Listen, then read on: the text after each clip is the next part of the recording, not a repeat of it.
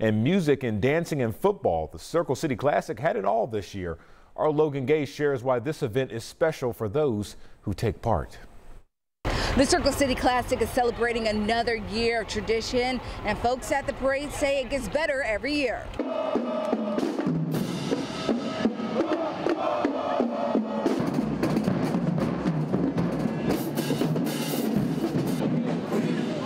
The dancers, the fraternities, the sororities, seeing the politicians out, it was fantastic.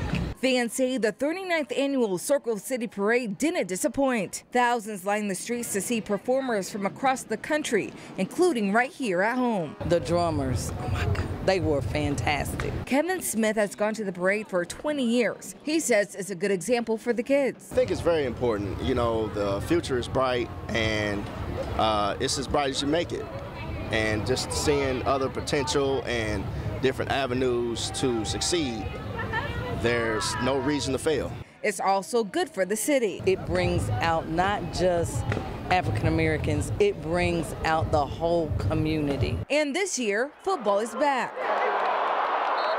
The Circle City Classic resumed its annual HBCU football game tradition after only having a battle of the bands last year. I think it's great. It gives a chance to see new talent and upcoming stars. So I think it's good. It's good for young people to see that they can be whatever they want. But some fans say the Classic is about more than a football game. It shows the culture of HBCUs. It's a place of unity and community for people of color, Black people specifically. You know, it exposes young people to like the college atmosphere and the college culture, the fun part, and I think that fun part grips people in so they can get into like the academics. All in hopes of continuing the rich traditions that help make these moments special. In Indianapolis, Logan Gay, 13 News.